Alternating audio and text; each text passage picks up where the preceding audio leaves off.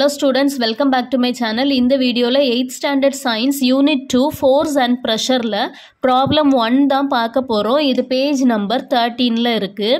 Question பார்க்கலாம். The average weight of an elephant is 4000 Newton.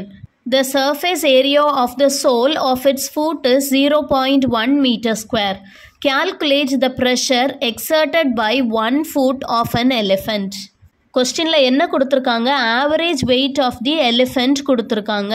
So நம்ம எழுதலாம், average weight of the elephant is equal to 4000 Newton. இதில் இந்த average weight of the எலிஃபெண்ட்டை நம்ம W, அதாவது வெயிட்னு represent பண்ணலாம், இல்லைனா இதை ஃபோர்ஸ்னு ரெப்ரசன்ட் பண்ணலாம். ஏன் வெயிட் இல்லைனா ஃபோர்ஸ்னு ரெப்ரசன்ட் பண்ணுறோன்னா, ஃபோர்ஸுடைய ஃபார்முலா என்னது, மாஸ் இன்டு ஆக்சலரேஷன். வெயிட்டுடைய ஃபார்முலா என்னது, mass into acceleration due to gravity இல்லைனா கிராவிடேஷனல் ஆக்சலரேஷன். ரெண்டு ஃபார்முலாவே மாஸ் இன்டு ஆக்சலரேஷன் தான். அதனால நம்ம வெயிட்டையும் ஃபோர்ஸையும் ஈக்குவல்னு எடுத்துக்கிடலாம். அதனால தான் இங்கே நம்ம என்னென்ன ரெப்ரசன்ட் பண்ணியிருக்கோம், ஆவரேஜ் வெயிட் ஆஃப் த எலிஃபெண்ட்டை வெயிட்னு எடுக்காமல் ஃபோர்ஸ்னு இந்த சம்மில் எடுத்திருக்கோம். அப்புறம் இந்த கொஸ்டினில் என்ன கேட்டிருக்காங்கன்னா, ஒரே ஒரு ஃபுட்டில் எக்ஸர்ட் ஆகக்கூடிய ப்ரெஷர் கண்டுபிடிங்கன்னு சொல்லியிருக்காங்க. அதனால நம்ம என்ன செய்ய போகிறோம்னா, டோட்டல் வெயிட் ஆஃப் எலிஃபெண்ட்டில் இருந்து நம்ம ஒரு லெக்குடைய வெயிட் கண்டுபிடிக்க போகிறோம். அப்போ ஒரு லெக்குடைய வெயிட் கண்டுபிடிக்கணும் அப்படின்னா ஆவரேஜ் வெயிட் எவ்வளவு, 4000 நியூட்டன். இந்த 4000 நியூட்டனில் இருந்து 4 டிவைட் பண்ணிடுறோம். ஏன் 4 டிவைட் பண்ணுறோம், யானைக்கு மொத்தம் 4 கால் இருக்குது, சரியா?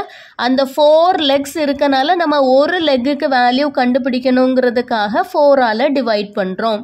ஸோ 4000 டிவைடட் பை 4, 4000 4ஆல் டிவைட் பண்ணோம்னா நமக்கு என்ன கிடைக்கும், 1000 கிடைக்கும், which is equal to 1000 Newton. கொஸ்டினில் area of soul of it's food is 0.1 metre ஸ்கொயர்னு கொடுத்துருக்காங்க. Area of soul of it's ஃபுட்னா என்னது, யானையுடைய காலில் உள்ள பாதம், சரியா? யானையுடைய பாதம் தான் சோல் அப்படின்னு சொல்லி கொடுத்துருக்காங்க. ஸோ அந்த சோலுடைய ஏரியா எவ்வளவு, 0.1 மீட்டர் ஸ்கொயர். அதையும் நம்ம எழுதிடலாம், area of soul of 1 food is equal to 0.1 metre square. இனி நம்ம ப்ரெஷர் கண்டுபிடிக்கணும். ப்ரெஷர் கண்டுபிடிக்கிறதுக்கு ஃபார்முலா ஃபோர்ஸ் பை ஏரியா. இந்த ஃபோர்ஸில் நம்ம என்ன வேல்யூ சப்ஸ்டிடியூட் பண்ணணும், 1 லெக்குக்கு கண்டுபிடிச்ச ஃபோர்ஸ் வேல்யூவை தான் சப்ஸ்டிடியூட் பண்ணணும். ஏன்னா கொஸ்டினில் calculate the pressure exerted by 1 foot of an elephant தான் கேட்டிருக்காங்க. ஸோ ஃபோர்ஸோடைய வேல்யூ என்னது, 1000 நியூட்டன் டிவைடட் பை ஏரியா எவ்வளவு, 0.1 மீட்டர் ஸ்கொயர்.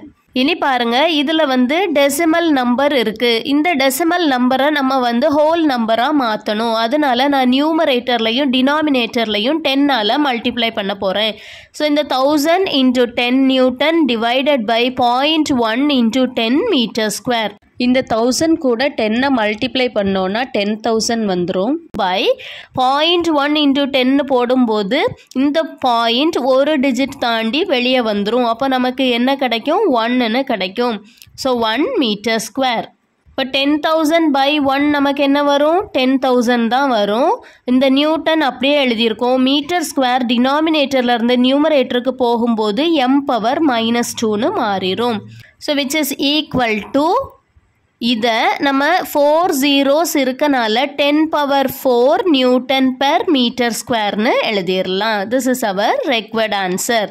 ஸோ ஃபைனலாக அதை ஒரு சென்டென்ஸாக எழுதியிருக்கோம். Pressure exerted by 1 leg of the elephant is 10,000 R 10⁴ Newton per metre square. If you have any doubt, you can text me through comment box. Do like, share and subscribe. Thank you for watching.